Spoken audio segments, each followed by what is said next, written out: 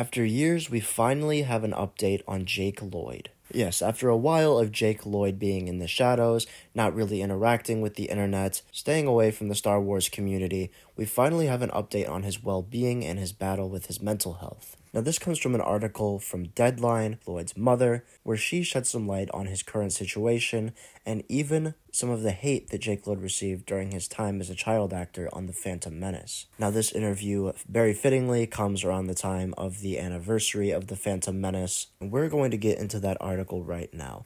The link for credit is going to be down in the description below. Make sure you check it out for yourself. We're going to get into a read-through right now. Here we go. Mother of Star Wars child actor Jake Lloyd shares update on his health and what led him to quit acting after The Phantom Menace. Jake Lloyd played Anakin Skywalker in 1999's Star Wars Episode 1, The Phantom Menace, and left the limelight shortly after the film's release.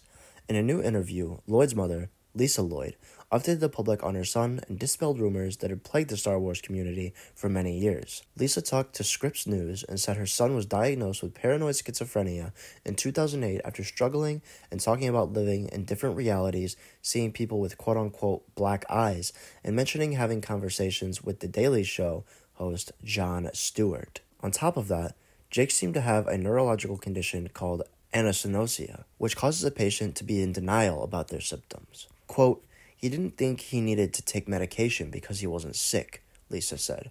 Quote, "He didn't think he needed to go to the therapist because there's nothing wrong with him." In 2015, Jake got in trouble with the law, leading deputies in a pursuit across multiple counties that ended in a crash. Lisa hired an attorney to try and get her son out of jail and checked into a medical facility as he was off his medications.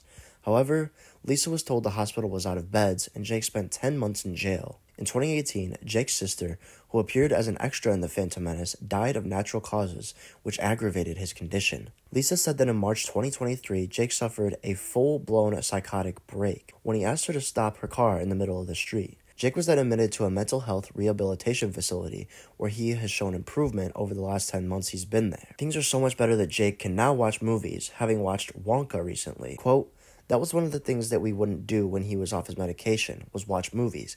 He just didn't have the attention span for it," Lisa said. Lisa also mentioned that Jake is a huge Star Wars fan and recently watched the Disney Plus series Ahsoka.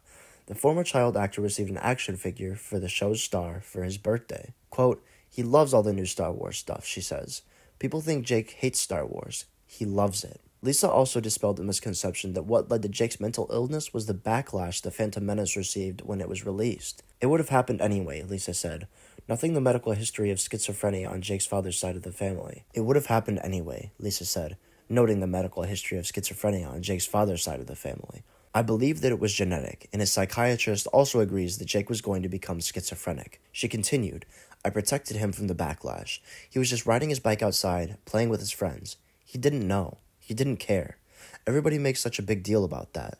And it's rather annoying to me because Jake was a little kid when that came out, and he didn't really feel all that stuff because I didn't let him online." Lisa also clarified that Jake didn't quit acting due to Star Wars, as it, quote, "had to do with our family, and we were going through divorce." Although Lisa doesn't see Jake returning to the Star Wars universe, she does recall he loved filming Star Wars. He had so much fun. Before The Phantom Menace, Jake has starred in films like Jingle All the Way alongside Arnold Schwarzenegger and Apollo 11. On television, Jake appears in episodes of ER and The Pretender. His last film credit was in 2001's Madison. So there you go. There is a current day update on Jake Lloyd. Now, there's a lot of things I want to get into about this interview that really reveal a lot of things that we didn't know. First, I think it's absolutely crazy and mind-blowing and hurts me a lot to know that, and this is from his mother, so there's no speculation to be had about this, that Jake didn't leave acting due to the hate. And from what it sounds like, he didn't even really know about the hate. He wasn't necessarily conscious and there for it. Which, while it's very sad that he had to leave acting, and of course under the conditions that he had to leave acting for, it's good to know that all these years that we thought Jake got bullied away from Star Wars and that drove him into his mental issues, that's not the case. And that is very good to hear. That is a great motherly thing for her to do, seeing that hate that he was receiving and making sure that he was shielded from it. Because as all this time we've thought that that's what's led to Jake's issues. That's not the case, but I can only imagine how much more that would have hurt him and what he was going through if he was aware of that. So props to Lisa Lloyd for really shielding young Jake Lloyd from that, because that could have been catastrophic, and no one, regardless of age, gender, race, deserves the hate that a lot of these Star Wars characters get, especially when you're a young child actor. So I'm very glad to hear that Jake was not aware of the hate that his character received. Another thing that Lisa let us know are a lot of their family struggles that were going on during this period of time.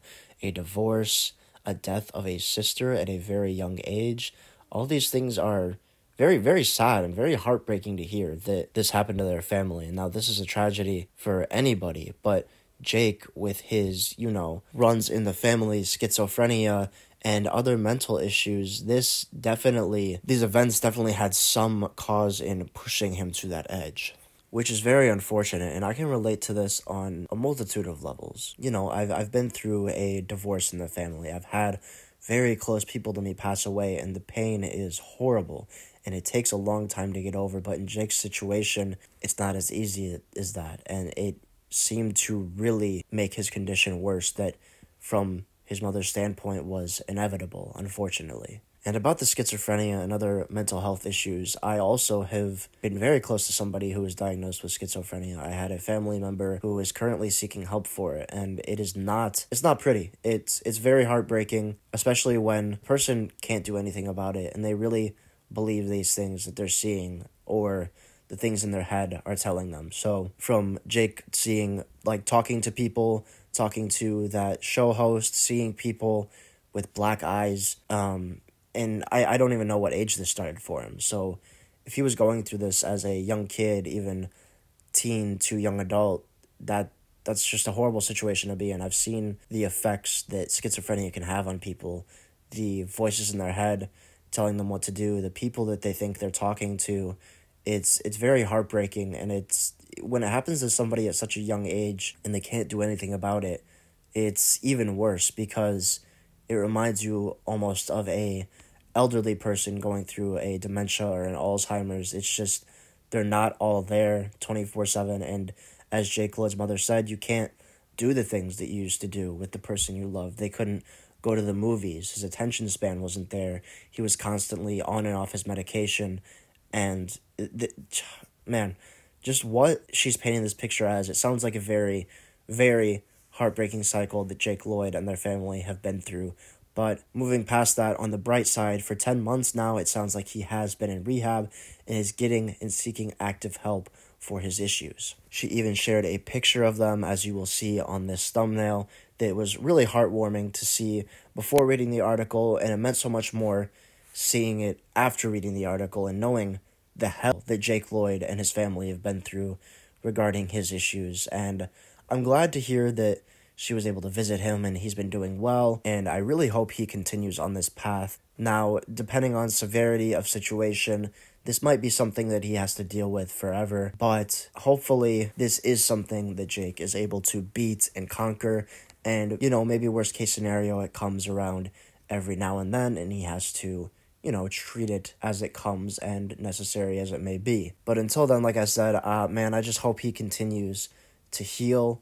I hope him and his family take the necessary steps to making sure that happens. It sounds like they're on a great path already. 10 months of upward-looking rehab is nothing to scoff at, especially with a situation as severe as this. Now, another really cool key note about this, very positive, is that Jake does not hate Star Wars. I mean, I never really thought that he did. I never really bought into those rumors that, Jake Lloyd hates Star Wars because everybody hated him. Sure, it's possible, but I really wanted to believe that he still had some love for Star Wars in him, especially as the hate of, the Phantom Menace dissolved, and now we're seeing so much more love for the prequels. I would have hoped he at least came back around to it if he did in fact hate it, but it sounds like he never has, and recently he watched the Ahsoka show, which is awesome, knowing that his Padawan, really, that's crazy, that's Anakin Skywalker right there, that's his Padawan, and it sounded like he enjoyed that show, and of course in this picture you see he's got his sick Ahsoka Black Series figure. I don't know, that's awesome. That's really all I have to say about that. That's very heartwarming to see that picture. He looks very happy. He looks very good and in good health, and with a supportive mother by his side. This might be a long shot, but Lisa Lloyd, if you do stumble across this video, keep doing what you're doing. It really sounds like you are supporting Jake wholeheartedly, and you have been from the start. Shielding him from all the online hate and letting him just be a kid was probably one of the smartest decisions you could have ever made as a mother, and I think we all appreciate that and very much respect you for that. And if you're able to, respectfully let Jake know that all of us love him.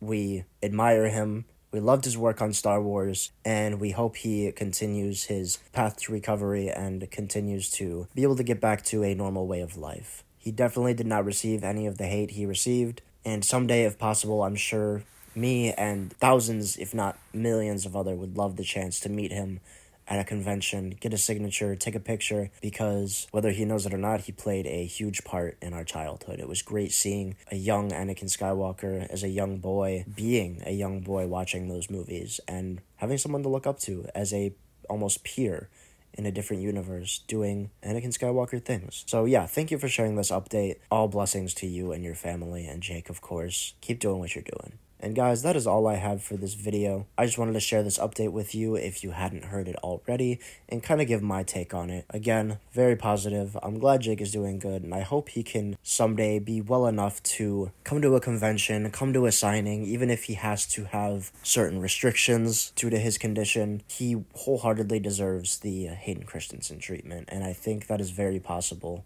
You know, of course, if his family and his issues permit it. But with that said, I want you guys to leave your comments down below. Are you happy to hear this news as much as I am? But with that said, I want you guys to leave your comments down below. Let's have a discussion about this.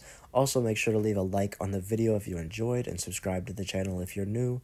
Thank you so much for watching, and have a great day.